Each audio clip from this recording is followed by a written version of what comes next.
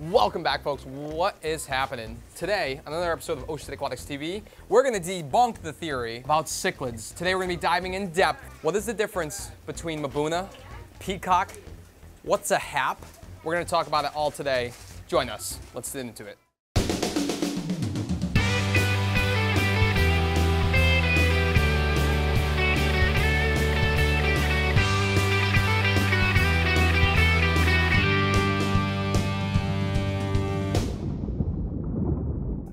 Like I mentioned in the little intro, today we're going to be going in depth.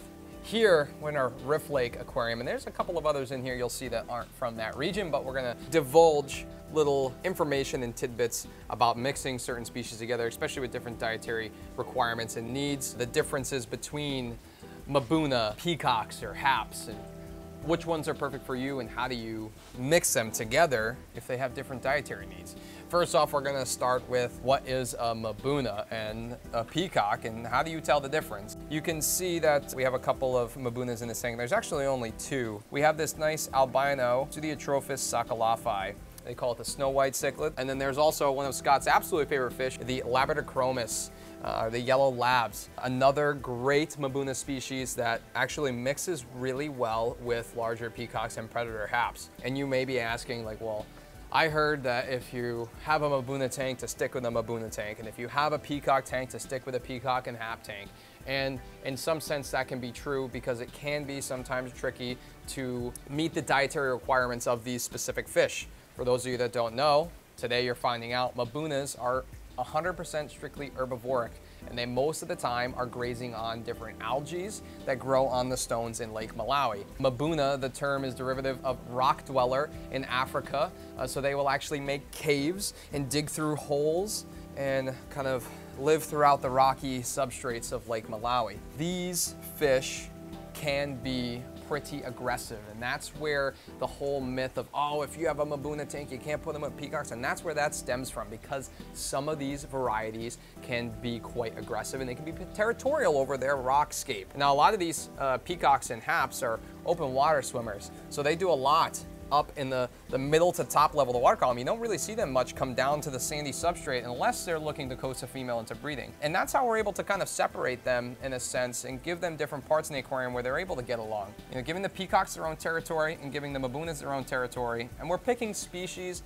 that are less aggressive, that aren't as territorial. Yellow labs are probably the #1 type of mbuna that we like to mix in with the peacocks because of their tendency to be less aggressive. Same thing with the albino sakalafis. We'll also do fish like the Pseudiotrophus demasoni, another really good fish that's gonna keep to himself and hang out in the crevices of the stones and in the rocks and kind of keep to themselves. So especially if you get a group of them in there, sometimes with those certain species, if you really like a specific one, say red top hongis or the demasoni, or say you really like yellow labs, it's really good to actually have one specific type and keep it segregated to that because they will mingle with each other more and stay away from the peacocks. There's no need for them to kind of pick on them. I guess I just explained to you the main difference between peacocks and mbuna is mbuna are vegetarians. They like algae and they should not really be fed a very heavy meat diet. Although they will enjoy it, you have to be careful because they can get the famous Malawi bloat.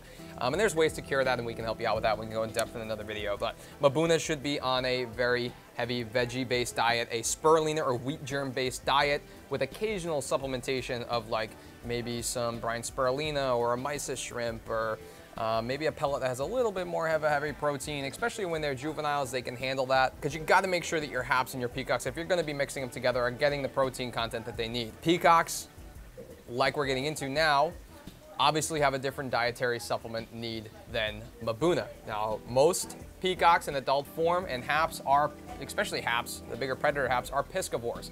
They're mainly foraging on smaller fish throughout the lake. They will opportunistically eat plants and other decaying plant matter. Peacocks are actually born and juveniles. They gotta grow and they gotta get fast. They're actually born predators and they mainly eat meat as they're growing up. So a higher protein pellet, if you're gonna be breeding some of these, is actually important. Now, I would like to implement a little bit there because a lot of times we'll tell people to stay away from meat with peacocks and haps and just in the cichlid tank in general, especially if you're gonna be mixing them. Doing a heavier veggie-based pellet diet is okay. It usually has a high enough protein content that everybody is gonna get what they need and be able to grow and sustain and get large. especially if you already have and you're purchasing adults. It's easier for them to bloat if you're doing a very heavy protein and meat diet, and it keeps the mbunas. And if you're going to mix in certain Tanganyikan species like we have in here, there is a Tropheus, which is another one that is strictly herbivoric. So keeping your pelleted diet strictly based on an African cichlid pellet that is based on spirulina and wheat germ is ideal when you're going to be mixing these species together. Now you're going to implement and throw in different types of frozen foods here and there, bigger pieces, maybe slices of fish or squid or things like that for the larger fish that they're getting their protein. The whole intended purpose of this video is to help you guys better understand the differences when you're coming in the store to pick out your aquarium fish, the differences between the peacock, mbuna, and hap. So I really want to dive into now exactly like how to tell the difference. And we're going to overlay a bunch of pictures as well again. Basically, the structure and shape of most mbunas are very similar. They stay a little smaller for one. Most of the time you're gonna see them smaller in the store. They tend to have more of like a slender body, like it's not as tall as what most peacocks and haps are. And then they have what we call this rounded or almost like bulldog type face. And we'll put up a picture there kind of implementing and showing you their mouth and their head is designed to be closer for them to rip and tear at algae on surfaces in the rock structures and shapes in the aquarium or in the wild. And now peacocks and haps, most of the predator haps typically tend to be a little bit more streamlined. They usually have a taller body, but overall their length is longer. And they tend to be almost more hydrodynamic in a sense. You wouldn't make a ship in the shape of a mbuna's face, you know? Peacocks are intended to have good open water swimming capabilities. And mbunas are, like I said, good at eating algae and digging through crevices and rocks, and they use their face and everything to push sand around. The haps are open water swimmers, and they prey upon, and they're piscivores, and they prey upon little juvenile fish and insects and whatnot. And that's really the main difference between those two types. Peacocks now kind of all look the same in a sense, a little bit different than the body shape of a hap, and you can usually tell the difference the more you understand and you look and you watch and you look at pictures and just look at the fish. It kind of comes with experience. There's really not a good way to like divulge this. Again, peacocks also have more of a pointed snout, like it doesn't come to a rounded end. So both peacocks and haps are looking at that pointed face, basically designed to sneak up and eat at fish and catch them in the water column. And they're designed to be able to swim faster because they are open water swimmers.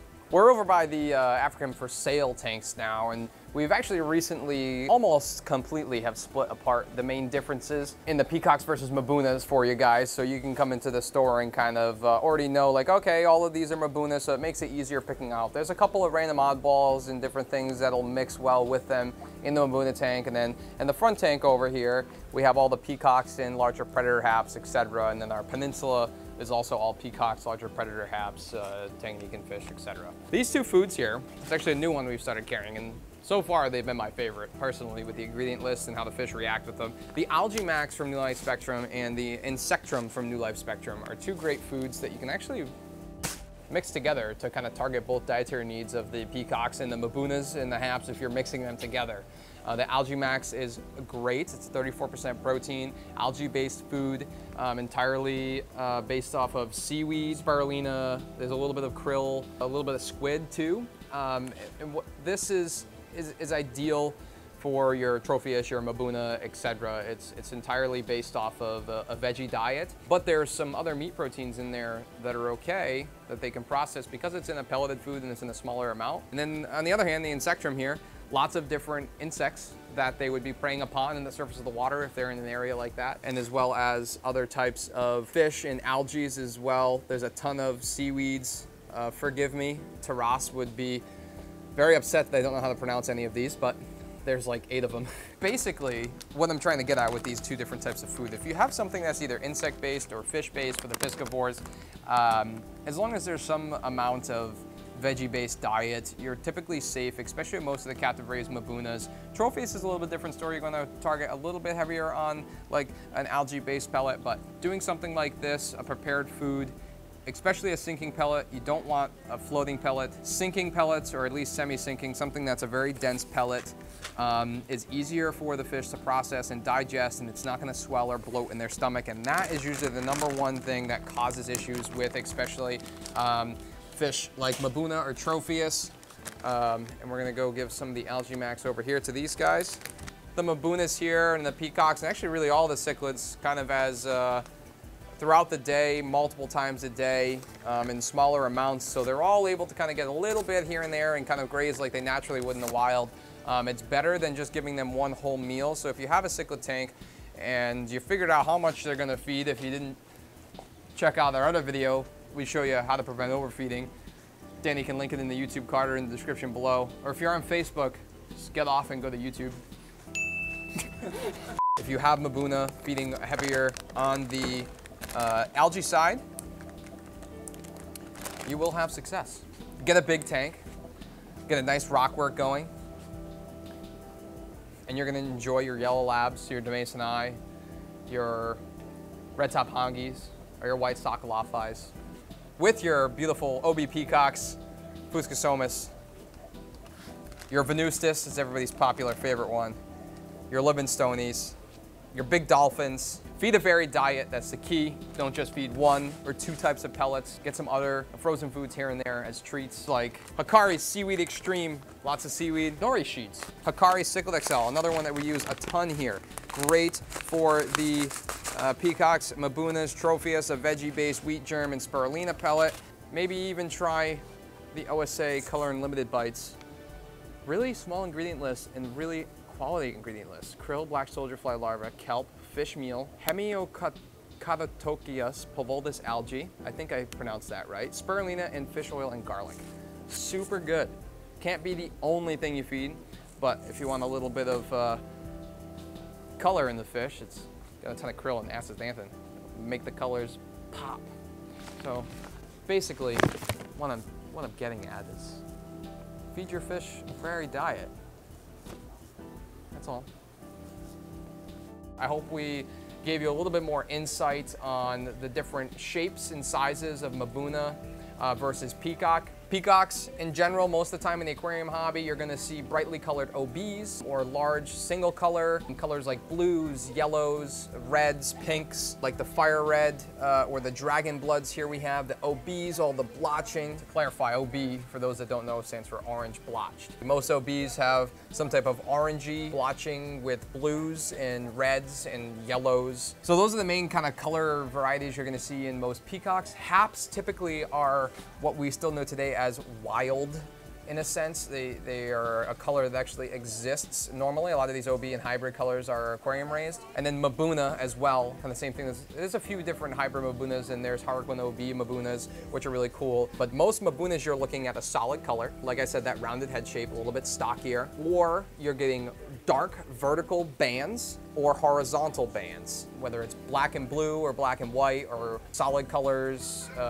some like purples, oranges, yellows, kind of basically like that. And the cool thing about most mbuna species, especially in the Pseudotrophus, Idiotropheus, and Labidochromis families, or species I should say, both males and females usually have great color, unlike peacocks and haps. So that's another cool thing, and why most people will probably lean towards mbuna, because it don't matter if they're male or female yellow labs, they're both gonna be bright and yellow, which is really great. What you can and cannot mix together is something probably for another in-depth video, or you can come into the store and we can talk about it more, what species work well. Basically, don't do it if you have a small tank. It's gonna be very hard to kind of implement the dietary needs, and mbunas will get aggressive. If you have a very large tank, something of 150 gallons or larger, it is definitely okay and safe to mix certain species of mbunas. Hence the thumbnail of this title, The Truth About Cichlids. Some you can, some you can't. You have to play personalities a little bit and kind of target different dietary needs with certain sinking pellets, floating pellets, etc. If you want to go more in depth about talking about how to actually properly care for the different dietary needs and species in the aquaria, come on in to one of our locations, whether it's Seacon, Coventry, or Wakefield, and talk to one of our specialists about the fish today. I hope you guys enjoyed today's episode, and as always, folks, keep it fresh, baby.